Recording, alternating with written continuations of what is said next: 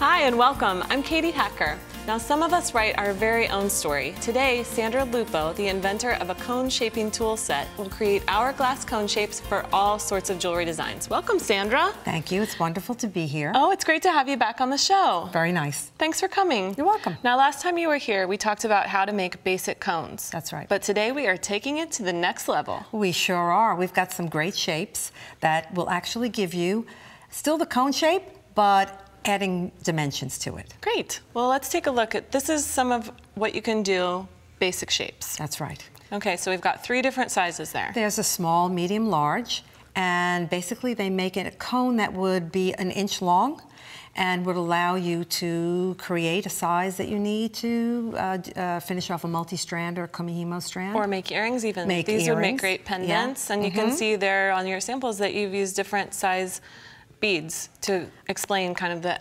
opening end of the cone. Yeah, the cones, they stand on their own, but when you cap them with a bead, then it just brings another dimension to it. They look great. It makes them make more sense, actually. Sure, and then the medium here, these guys have, all of these have the twist on the one with the beads. That's right. Twist wire. Yes, I like twist wire. I like using different types of wire.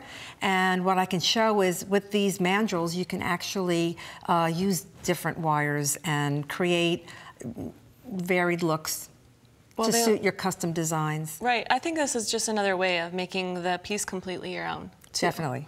And on the hourglass shapes, there's one of the samples with the coral beads. It looks like you coiled a little piece of wire over the top. I did, sure. If you've got a coiling mechanism or you want to do it by hand, one coil at a time, what you do have is then a tube or a core that you can slip another wire in through. And this, again, adds a dimension to your cone making. So it's coil cone making then. That's a lot to say. Good job. You got it. I did that. That's impressive.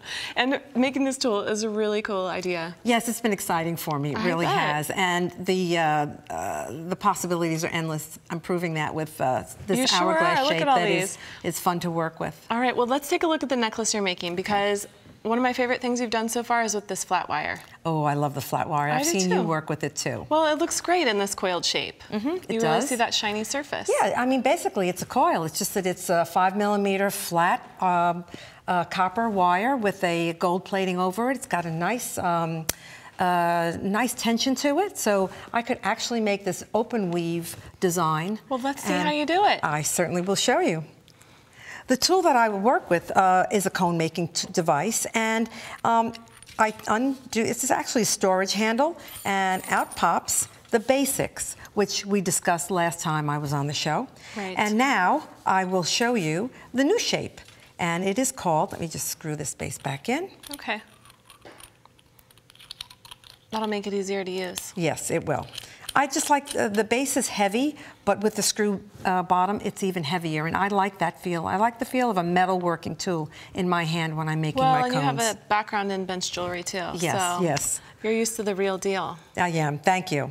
All right, so this is part of the one half of the mandrel that creates the hourglass shape. So you use your little Allen wrench to just loosen it up? I do. Okay. And then also to close it down, you put the shank in, and then you just close it up again. I think it's a 1/4 turn, maybe a little bit more, but it's real simple. Now this has a threaded top, and this is also threaded on the inside, so fit them together, ta-da, hourglass. Yeah. Smart. And in designing this piece, I wanted to make sure, now this is the large hourglass, and it is quite a heavy tube, it's a solid steel. I wanted to make sure that the user would be able to unscrew easily rather than holding on to the finished work. So here's a tab, nice neat little tab. Well, and what I like too is that you can put this in your vise if you want to. There's a flat spot here, so if you want to work on your bench, and then you're working freehand basically, which is a great idea. Right.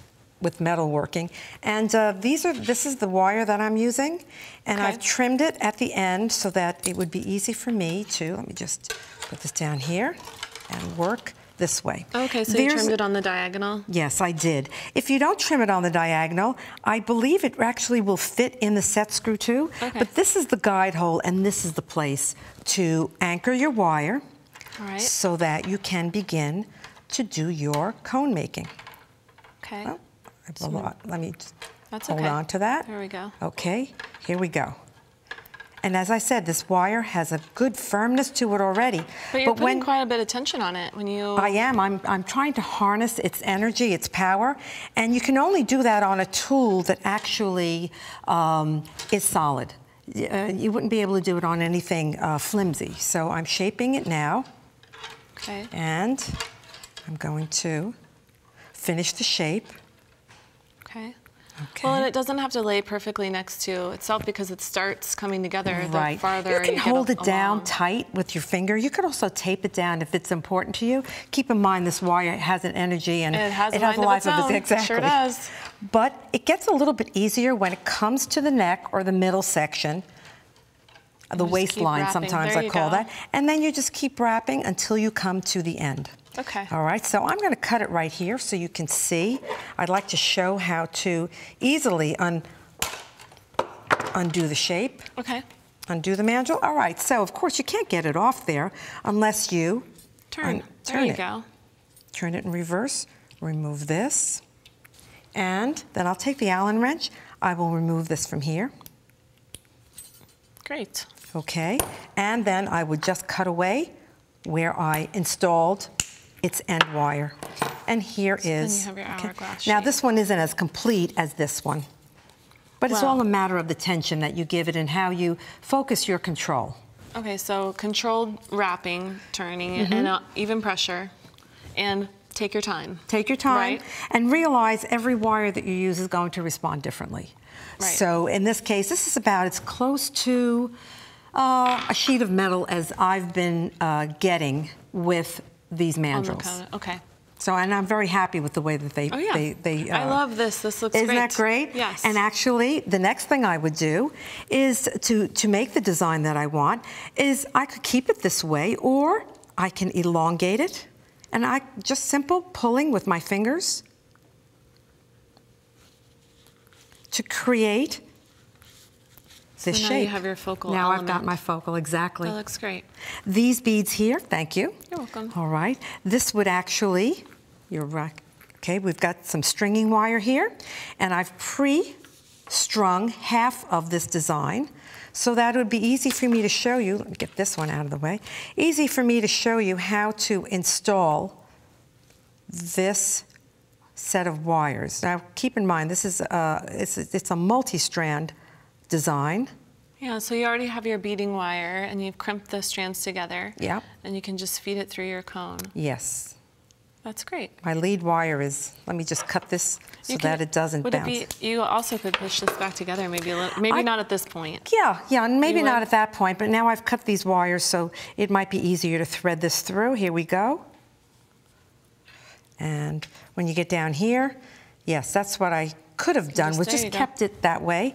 Now, either way works. I'm going to shimmy these beads in there. And there is half, or I would say a third of my design. Right, and now you're going to string, or if you were going on to the next step here, you would string the rest of these same beads on the other side. I'll shape this a little bit better. And then what I would actually end up with, okay, thank you.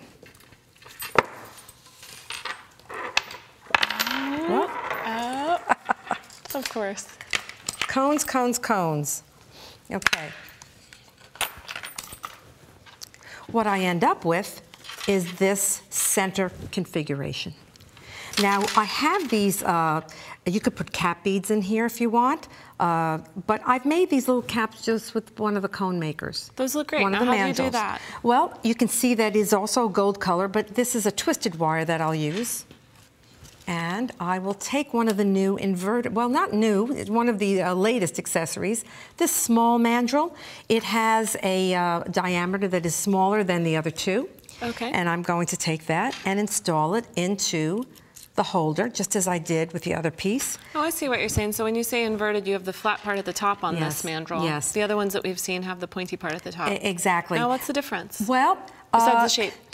I think it's physics. Diameters? I think it's a matter of physics and how a wire moves up to its pinnacle. All right. right. So with the traditional, you've got all the wires easing up and they want to just shimmy their way all the way up to the tip and not stay at the base. So if you invert the design, then what you have is the ability, and I'll show you how easy it is, to keep the coils and the cone making down at the, whoops, unravel the wire. Okay, keep it down at the base. We should have put our spool tamer on there, Sandra. Well, there is a spool tamer here.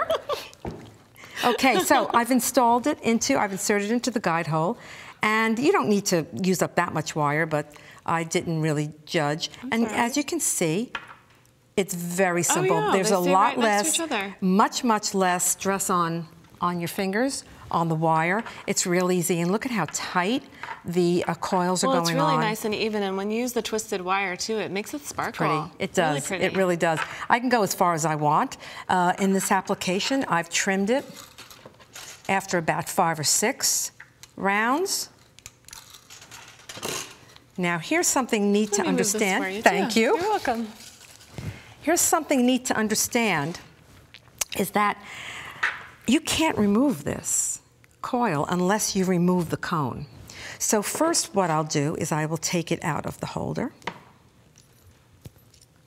All right.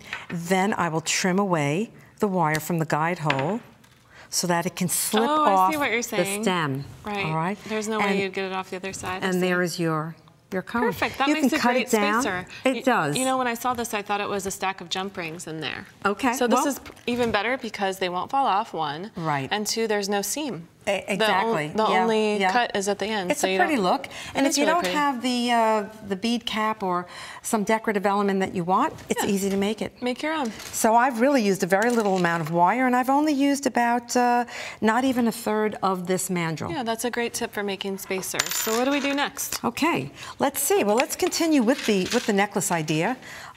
So we're at a point where I would have installed the other 2 here, and maybe cut these in half or just trim it down to about 5 rounds. Okay. And then I'm going to continue beading. Now the balance of this design is really a floating design. 3 strands of a stringing wire on one end and 3 strands on the other side. Well, the illusion design is always popular. It doesn't go away. No, the floater, never. Right? So you crimped it here on the sides to hold your main elements in place. To keep that tension right there, okay? So then next was beading time. Oh, thank you. Okay. I'm just going to save this wire for maybe this application here. Okay, so next is beading time. Each of the 3 strands will get its own beads. In this case, I've put 5 beads on each strand. And in between each bead, I have put a crimp, small, number 1 crimp, because the wire is relatively thin. Well, and it's not holding the clasp in place. It's only functioning to float the pearls. Right. So it's A-okay. Super lightweight. Super lightweight. Can I show you how I would? Yes, All right, see. great. So you are not going to use your trusty crimping tool. You're No, just going I think for I'm it. just going to casually, gently, but effectively float that pearl. And I had strung another one right after it, so I'll bring that close. You know, that's a really good idea to string them all ahead. Yes. Because I don't do that. I string them one at a time and measure every one, and this is much easier. Not only do I string them ahead, but let's say I have to answer the phone or I have another interruption. I always, after I've strung them on, before I go to the next strand, I will put a little crimp on and end that's a good it. idea. Just really way up there. Yeah. And this way, nothing is going to fall off. You kind of have a bead all my stopper work there. Yes. So well, you could be doing this on your beadboard too, or you could measure it as you go along, if you want. True. Yes. All right. So I would continue to do this on this side as I had done on that side. All right. So you flattened all of these guys. Yes. And then I worked them up to the end, which is actually, instead of just bringing the 3 strands into a larger crimp and then a crimp cover or wire guardian, I decided to add another hourglass. Of course you did. Of course. Make a little decorative element so may there at the back. May I make one? Of course. Okay. Here's the baby, the little mandrel. And I think that is, yes, I'll take that one. Let me just put these over there. And I'll need the baby. Is it this one? Yes. So this is the grandma, and the large one's the grandma, and this is the baby. That's good. All right, same process. Take that, have that Allen wrench or that hex wrench close by, insert the small mandrel. Now this one is shaped just like the other in hourglass, and it functions the same way. It's threaded and with the little tab. And I will take my twist wire back again. Thank you. Right. Great. You want to hold that for me there? Yes, I'm keeping it under control over here. Get wild. Okay, so here we go. Put the wire in, and with a twist of your wrist, hold it. Now I'm working with my non-dominant hand. I'm comfortable doing it that way. And then the index finger and thumb of my dominant hand are holding. Okay. And again, the power is really coming from the wrist and the ability of the tool to sit comfortably in your hand as you place these wires. Okay. Now you are going to see some hiking up, but what happens is that when you've gotten to the middle, they seem to find their place, and then you can always compress the entire hourglass with a head pin and some beads, and then your shape is better defined. Oh, okay. Okay, but I think I have a good handle on it here, and it's a gentle process. There's really no tension here. So now you're just coiling easily. Easily. It's a little more pressure at the beginning. As soon as the wire gets to the neck, I call it the waistline, actually, when you think about it. This is a sensual shape, whether it's, you know, it really is. You got your goddess shape going on. We got the goddess shape going. I'm very happy with that notion. I know it. All right. Okay. All right. I want to take it all the way. You can see how nice and tight that is. And again, let's trim here. Trim close. There it goes. That twist wire has a life of its own.